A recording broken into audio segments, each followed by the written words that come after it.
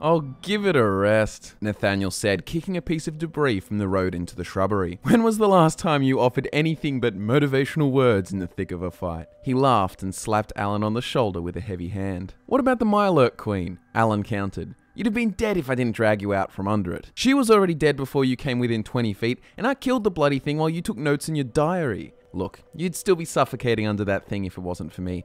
With these tools, it took me an hour to cut you out, and I didn't have a big steel helmet to block out the foul smell. Some gratitude would be appreciated." "Hold up. I think this is it," Alan said, revealing a piece of folded paper from his pocket. He unraveled it and read, "The shipment of Radaway was delivered to a hospital in this area, which I believe is just over there." Alan pointed forward. The road ahead was less destroyed, and the grasslands gave way to an urban sprawl of buildings, lampposts, and bus shelters. Standing up just above the street, they could see a large building with a huge green cross mounted above the door. "I'd say that's it. Well done, detective," Nathaniel said. He stopped just outside the front entrance, extending an arm to signal Alan to stay quiet. "Ghouls," Nathaniel whispered. The faint sound of feral ghoul cries were just about audible, muffled by the hospital's thick walls. Nathaniel drew his plasma rifle from its holster and padded quietly to the main doors, as quietly as a man could in power armor at least. "Let's just get in and grab the stuff. If you can avoid clunking around in your armor too much, we should be able to do it without, provoking anything," Alan said, unable to fully stop his concern from leaking into his voice. "You've got your gun?"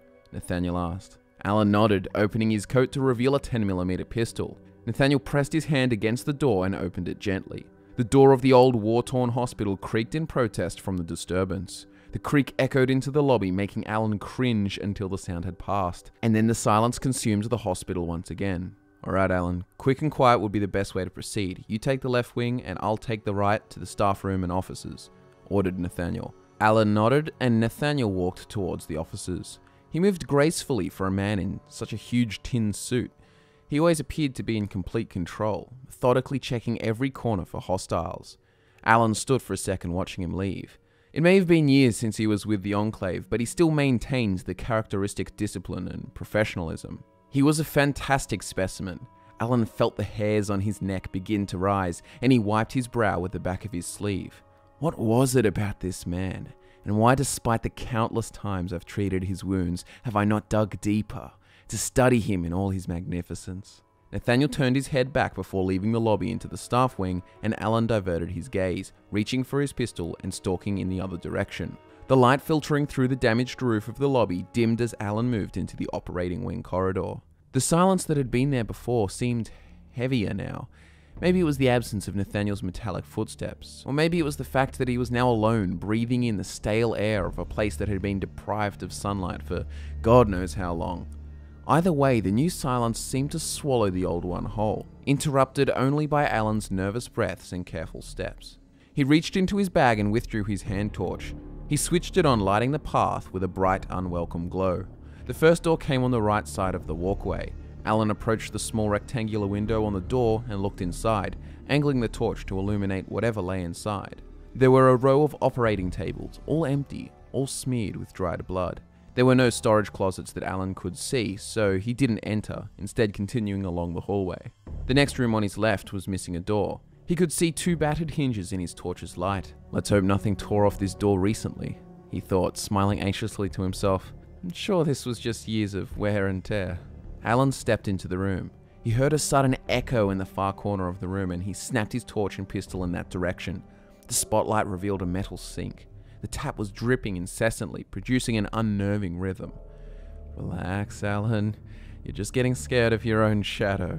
Alan shook his head and made his way back to the corridor. Past the operating rooms, the wing opened up into the patients' quarters. Beds lined the walls, and thankfully, there were wide windows on each wall, permitting just enough natural light for Alan to get a full view without the harsh light of his torch. Nothing that looked like the supplies. He diverted his gaze to the double doors in the far side of the room. Above the door was a sign that read "Storage." Alan pressed on, suddenly hopeful that this would in fact be a trouble-free endeavor. He pushed through the doors into an even larger room. There were crates stacked in neat rows, most of which were probably scavenged of supplies long ago, but the shipment of Radaway Alan had caught wind of was supposedly quite recent. Some well-intentioned fools had hoped to return this hospital to working order. The thought of what might have happened to them concerned him, but maybe their sacrifice would not be in vain. Alan could save countless lives in the wasteland with those supplies. The rows of crates formed a path through the room, and Alan followed it to the end, checking each box for the evasive rat-away. The path came to an abrupt end at the far end of the room, and there were no supplies. None whatsoever. Alan rubbed his temples and released a frustrated groan, and then he heard another groan in response to his, but this one was far more savage. Alan looked up to his left where the sound had come from. Crawling over one of the empty crates was the horrifying visage of a feral ghoul. Its bottom jaw was swaying with each motion, connected to the rest of its face by one strained tendon. Alan raised his gun instinctively and pulled the trigger, demolishing what remained of the hideous thing's face. The ghoul stopped moving, but Alan's fatal mistake only just occurred to him. The gunshot reverberated throughout the hollow storage room. The sound seemed to bounce around the room for an eternity. It wasn't the only sound in the room for long. Savage roars came from every direction, a cacophony of spine-chilling screams from every nook and cranny of the abandoned hospital. "Fuck!" Alan exclaimed. Forgetting about his failed mission, Alan began sprinting back the way he came. The dimness of the place was far more troublesome now, as he needed to move with haste. As he ran, ferals emerged from the shadows, heralding their pursuit with further deafening cries. Without breaking stride, Alan fired recklessly at any ghoul who came too close. When he made it back to the patient's quarters, he was surprised by another group of ferals. He dispatched two of the closest to the door with well-placed headshots and then burst through the door back into the operating wing corridor.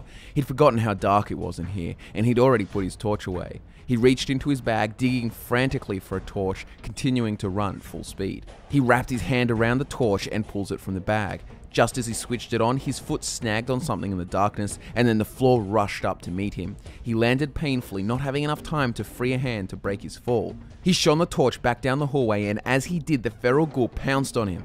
In the light of the torch, Alan could see the beast's mouth. Its disgusting brown teeth were bared, preparing to take a chunk from Alan's face, but Alan was just about able to hold it at bay with his forearm.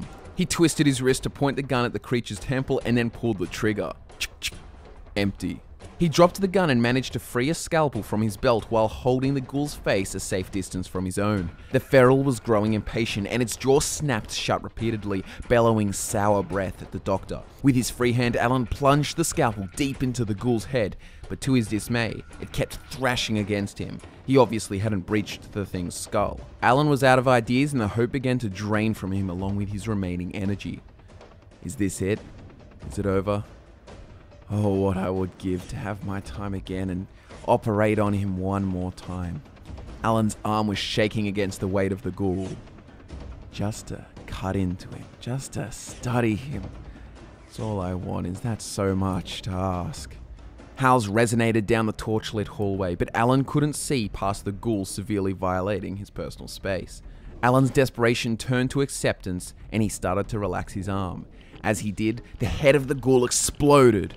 Alan's face was showered with viscera. He wiped the blood from his glasses to see Nathaniel standing tall above him. His majestic Enclave armor gleamed in the light of the torch. "I told you to pack more ammo," Nathaniel said. Under his left arm was a case of supplies. He extended the other to help Alan to his feet. "I've got the stuff, now let's go." The hallway changed hue from the yellow-orange of the torch to a fluorescent green. At the end of the corridor stood a glowing one, and behind it stood a horde of feral ghouls. Nathaniel handed the case to Alan and drew his rifle. Firing backwards, they ran towards the exit. Alan led the way while Nathaniel provided cover fire. They rounded a corner, and just ahead a ghoul was running at them. "Keep moving!" Nathaniel shouted. Alan continued running headlong into the oncoming ghoul. As it came into arm's reach, he raised the case of supplies and swung it in its direction. The ghoul's head caved in with a thud, shifting its momentum and sending it barreling into the side of the wall. Alan was operating on pure adrenaline. He could feel his heart pounding in his ears. Behind him, Nathaniel continued to lay down covering fire. The glowing one was taking precious little damage. His shots would collide with it only to burst and cause a brief splash of vivid green light. Nathaniel was an expert at maneuvering in power armor, but he knew it impeded his movement speed. Alan was increasing the distance between them, and the glowing one was closing in. If it wasn't for his armor, the radiation would be too intense by now. Nathaniel noticed that there was a significant gap between the chasing glowing one and the trailing horde. He stopped dead in his tracks and holstered his rifle, staring down the oncoming monstrosity. The Geiger counter in his suit was beeping hysterically now. He braced himself, bending his knees and raising his shoulders. When the glowing one neared, it leaped through the air, launching itself at Nathaniel, leaving a stream of translucent radiation in its wake. Nathaniel raised his steel-plated arm and caught the beast in mid-air. He gripped the flailing thing by its neck, and then with a guttural growl, he slammed it against the wall with all his might. It exploded like a disgusting fleshy balloon erupting into a cascade of liquid radiation. His faded black armor was radiant from the aftermath, and as he turned to continue running, he produced his own glowing beacon of light. As he pushed his way into the lobby, he saw Alan holding the front door open for him. He waved Alan away, warning him of the toxic engulfing his armor. He barged through the door and slammed it closed behind him. Alan was sitting on the wall, covering his mouth. With his remaining energy, Nathaniel ripped a street bench from its cracked foundations and planted it in front of the entrance to secure the ghouls inside. Well then, that worked out just fine. Alan turns the open case to face Nathaniel. Inside were stacks of unused Radaway. The glowing, radiated masses of the Commonwealth will be very grateful for this. The two erupted into laughter.